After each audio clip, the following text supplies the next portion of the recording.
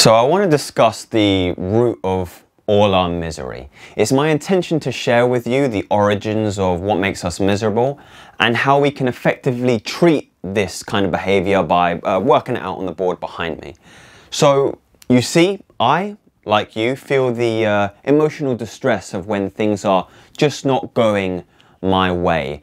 And it's my hope that by sharing my experiences, you can find some kind of resonance which can aid you and be valuable for how you conduct yourself in the future. For myself, becoming aware of the initial triggers was the first crucial step I needed to exercise in order for me to move towards my resolve and my freedom.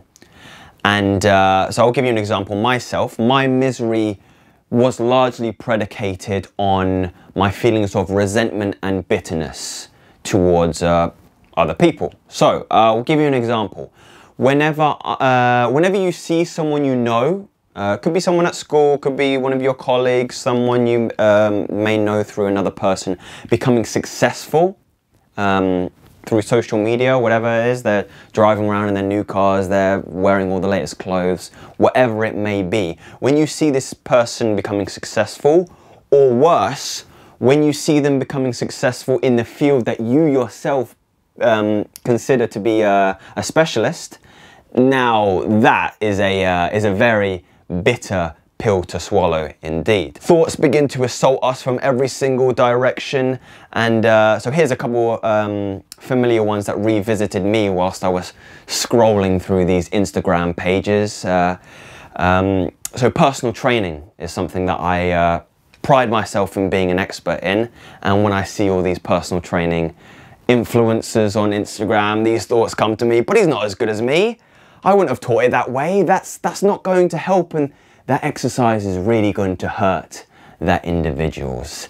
And some of these thoughts might run parallel with how your inner critic is communicating to you. So some common themes for myself and perhaps others, this might be a common theme, is the I principle, our judgment, our beliefs, and our values.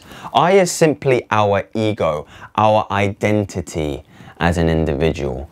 When we look out onto the world through the perspective of the character we have created over time, we begin to identify and solidify some common characteristics that perhaps do not conform to the character, our values.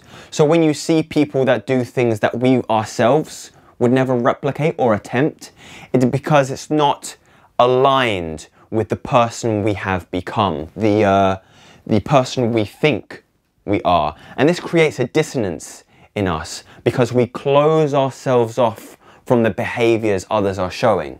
So I'll give you an example.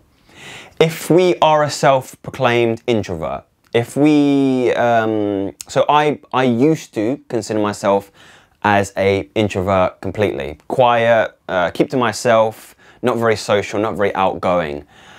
And what I would think when I saw someone who was an extrovert, someone who's taking bold actions in the world, this creates a kind of dissonance up here in my thought process, because I can't identify with that, because I'm thinking that I'm a different person. So this dissonance can present itself in a number of ways. For myself, it was bitterness and resentment.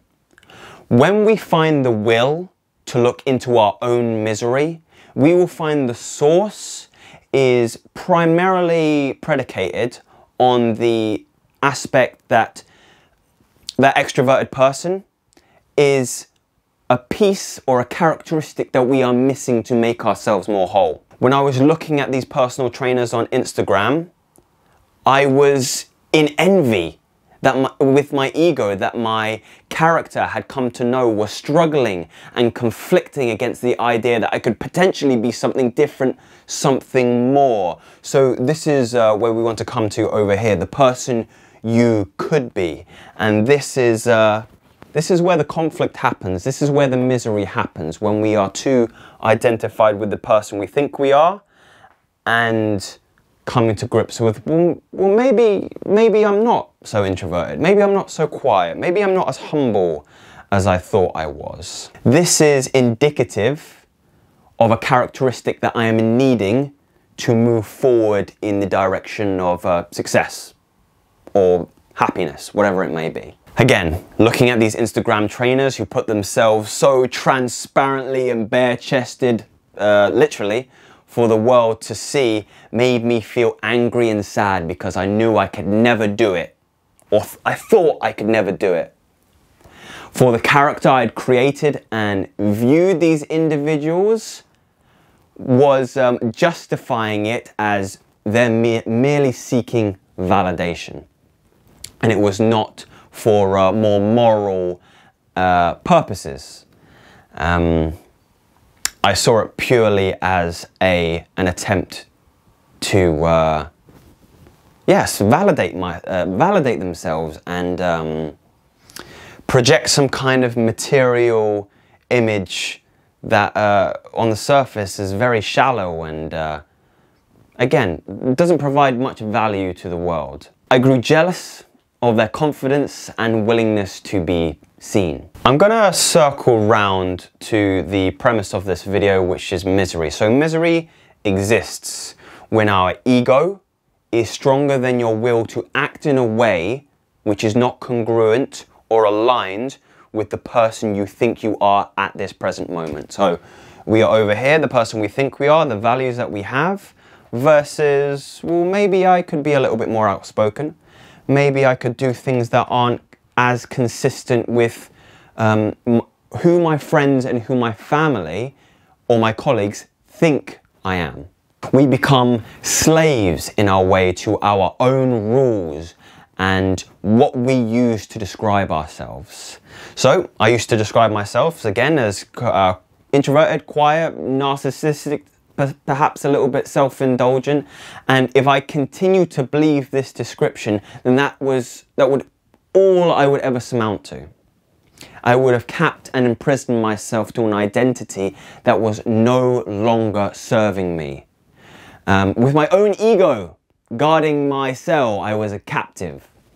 The only option, if you are feeling this way and you are resonating with this, the only way we can get out of it is mutiny, a rebellion against the version of yourself that is no longer resourceful to your goals and ultimately your happiness. We must destroy our ego, or at least humble it. We humble it by opening ourselves, creating more openness in how we view others in the world and what characteristics we then value. For myself, I surrendered the belief that I was a quiet expert in exercise, nutrition and personal training, and that I had nothing to learn from these vain supermodels you see on Instagram, these Instagram personal trainers. I started to change the lens in which I viewed these individuals from seekers of validation and ego to educators. They became my teachers and my mentors who could show me the way to have a presence on social media so I too could share valuable information. The biggest mistake we can make is thinking that we know more than the next person. And this should not permit openness to learn and change ourselves when we are miserable and unhappy. Surrender your ego.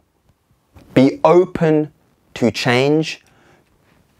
Realize you are flexible and fluid.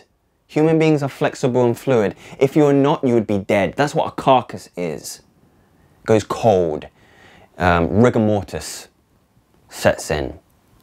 You are alive. Be flexible. Surrender your ego. Become who is going to be most resourceful for you now. And if that is something that resonates with you and you found value in this video, please like it, subscribe, because there's a lot of content on personal growth, holistic health, and everything that is going to move you in a direction to where you want to go. And if that is happiness, if that is health, if that is success, then this is the place for you. And please join the dialogue below. I would love to hear your thoughts on this video. And I'll see you next time.